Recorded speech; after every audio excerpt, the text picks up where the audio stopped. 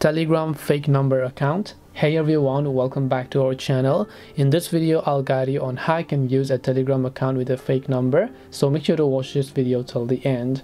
So if you want to use your Telegram account with a fake number, maybe you don't own a real number, you just have to go and first of all make sure to launch Telegram app, and as you can see it will ask me to enter the phone number. So assuming we don't have our real number, what we want to do is we want to actually open up our browser, come to this URL which is receivesms.com. I'll also make sure to drop a direct link down below.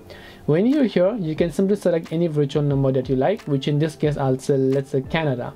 So once I open this Canadian number, to check if this number is working correctly, you can see the verification code at the bottom.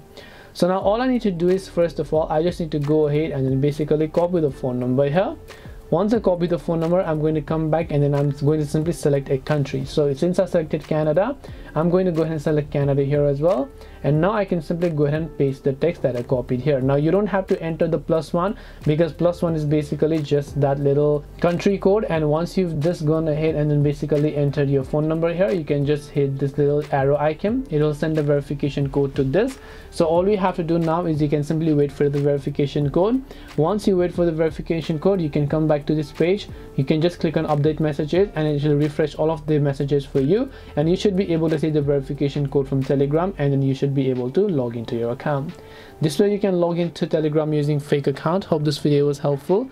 If you have any questions, feel free to leave them down. Thank you for watching and see you in the next video.